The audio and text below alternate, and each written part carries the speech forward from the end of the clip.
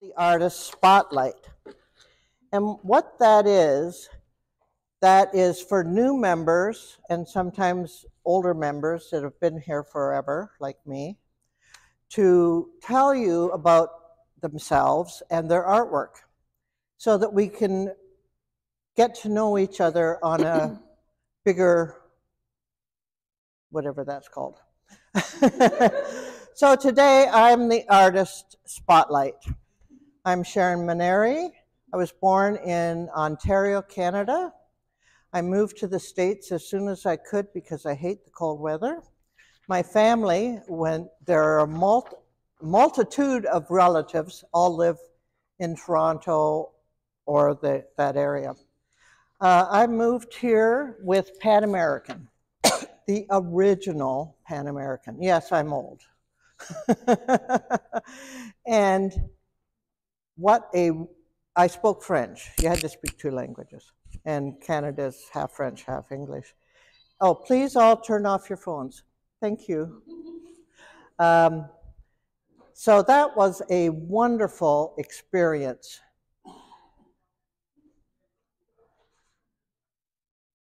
She's taking care of that. And I got to travel and all the great fun things. You need to sign in and get a raffle ticket at the back. The lady with the rose sweaters, the roses on her sweater. So after leaving Pan Am, which was my first flight, I had the whole cast of I Dream of Jeannie in first class. That's when actors actually used airplanes. They didn't have their own. And I was put in the galley. The galley means to cook the meals, because we actually cooked the prime rib and we actually made the Cherries Jubilee. I hate cooking. I was terrified. However, was it Dick Sargent was the guy? He loved cooking and he asked if he could cook. Yay! I met Merle Norman, I met Jonathan Winters, I met all sorts of celebrities. So that was a great job. When I left there, I was living in LA. Now I come from a very small town in Canada, very agricultural, small town, very British, very proper. I moved to LA where people wear bathing suits and skimpy clothes and never dress up. I was shocked, just shocked. I was young and naive. Anyway, I moved to San Francisco after that and worked for IBM. First as a secretary, then there were two jobs that came available. Either the executive secretary to the manager or to the computer section called systems analyst. I said, very simply, being poor all my life, which one pays more? I became a systems analyst. That was a very complex job that is now broken down into segments, i.e. a programmer or a forms designer or how to teach them. I did it all. So that was fun, and I really enjoyed that. I had my own van. Oh, now I just came from the airlines. So, you know, IBM's very stiff. I showed up. It was a time of Twiggy and really bright colors. I showed up in a mini, really bright color and purple suede shoes. Yeah, I like to change things around. Anyway, eventually I got my own van because I would help the salesman sell the product. And so I had my own van, my own machine van, and I got written up in the Chronicle, and it was a big deal. So then I left there.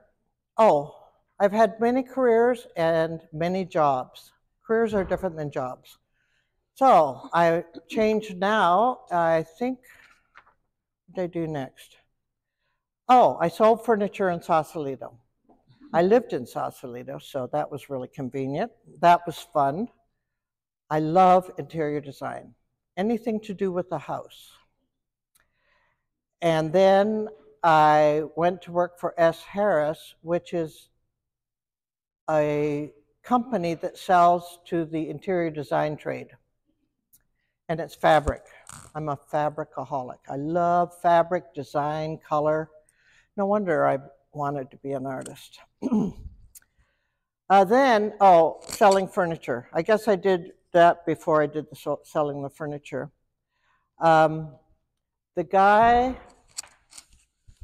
The furniture store was in an old building in Sausalito, and upstairs was a boutique real estate company. The guy who owned it came down and said, "You've sold more furniture than any of my agents can use. Have you ever thought of being in real estate?" Never. That's like a used car salesman. I went into real estate.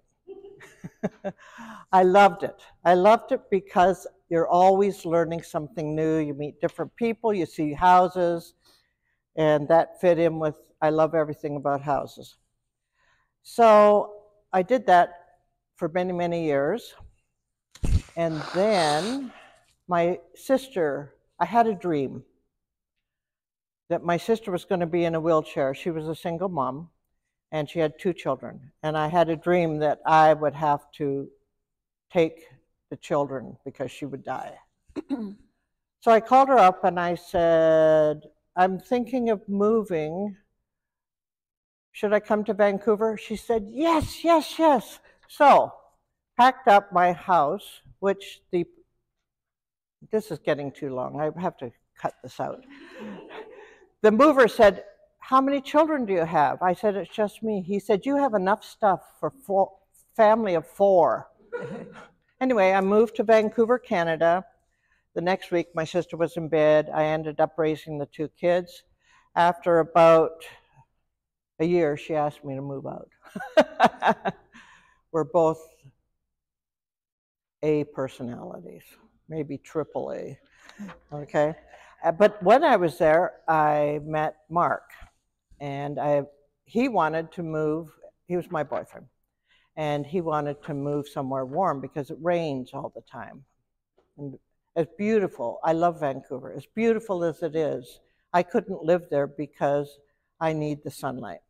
So we moved. Let's see, we got married, and then we moved to Las Vegas, the last place on earth I wanted to move to. Who wants to move to Las Vegas? Anyway, we moved here. I hated it for the first 3 years. We got divorced. I loved it after that. We're still very good friends. He's my best ex. Okay, and then I was in real estate again. And when I retired, you know, it's really a shock. You know, you wait to retire, and then you retire, and then it's like, well, who am I? Who am I?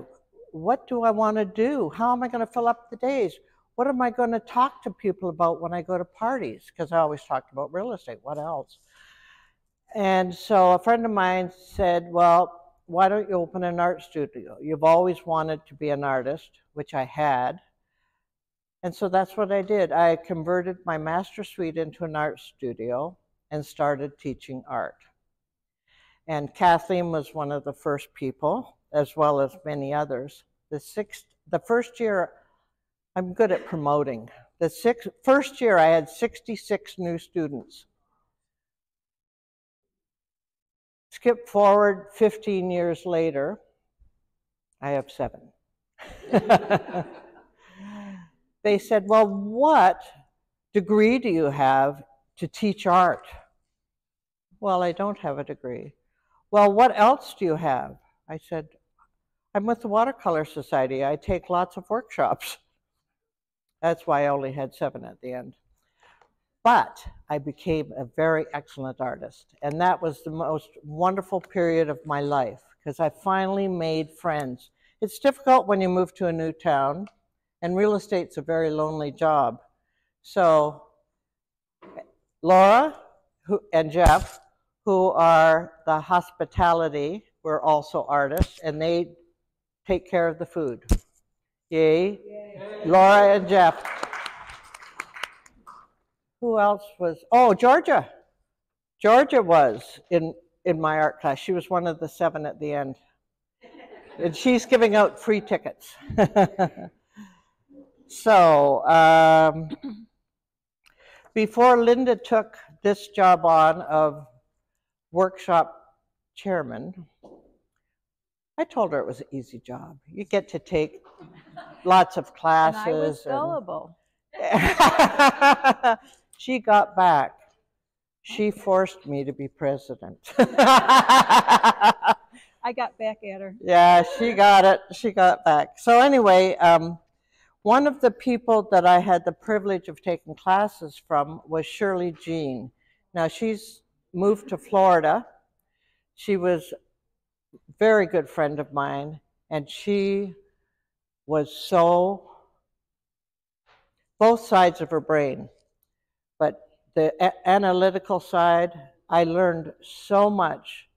I probably learned more from her about watercolor than I did taking all the workshops. I mean, she got into, look at a tube of paint and look at the little numbers on it.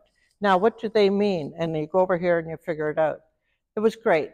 So that was really wonderful, and I really appreciate her for it, and I miss her.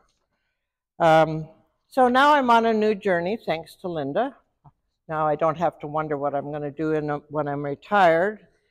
And I have a lot to learn, and I need everybody's help because it's a big job and I need help, and I'm learning so much. I want to acknowledge Hiram. Can you stand up? Not really? Yeah, that Hiram. Okay. Hiram has just volunteered to be the membership chair, which was also one of the things I was doing. So now he will be giving out the certificates for signature, as well as many other duties, which I really appreciate you taking the initiative. Boy, you've been a godsend to me. Thank you, Hiram. I'm just looking around to see if there's anybody that I'm supposed to remember to say something about. Forgive me if I've forgotten. Okay, so I'm the Artist Spotlight. You've heard about me. You can see my artwork at the break. I've got some books of some of my artwork, and I've brought some actual examples. So at the break, you can take a look at those.